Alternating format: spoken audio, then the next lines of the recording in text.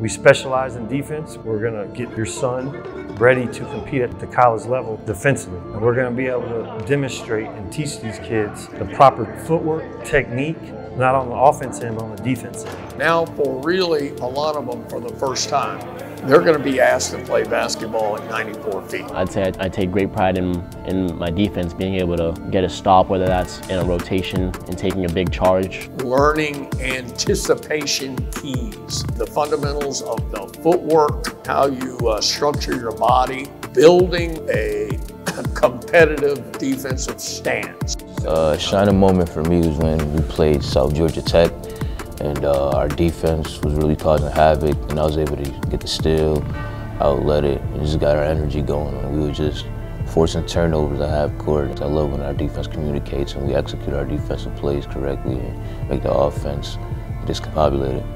And then the GPS spots that they have to be in based on where the ball is and where their man is, and how they have to be ready to anticipate and make plays out of the various positions that they're put in. We are mainly focusing on our defense, so when we are in our spots, we got a lot of steals, deflections. We are able to make plays. I mean, there was a game where I took 2 charges in a row, and I also came up with a steal after that.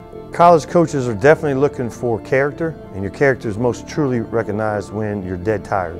But if you can come in and give effort and energy on every possession, it translates into college. My guy's going to the screen.